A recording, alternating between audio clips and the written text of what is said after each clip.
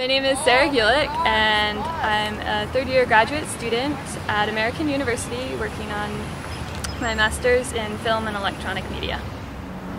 So for me, environmental filmmaking or conservation filmmaking is really this perfect intersection of a lot of the things that I'm really interested in.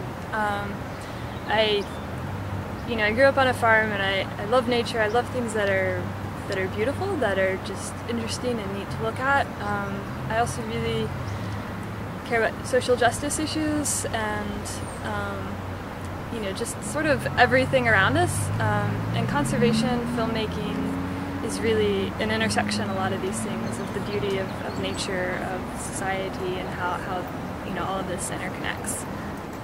So turtles are definitely, I'm kind of known around here as the turtle net. I just love turtles. They're a fantastic ambassador for our oceans and a lot of conservation issues, but I'm also really especially interested in wild places. I've been doing a lot of work with the National Park Service and with the designated wilderness areas, and also with NOAA with the Sanctuaries. I think that those two, these places that we've set aside and we've all decided to really protect, I just think those are just incredible places and really just wonderful places that sort of deserve our, they're just exciting and they really deserve our support. But what really gets me excited about filmmaking, especially conservation filmmaking, is the opportunity to inspire people.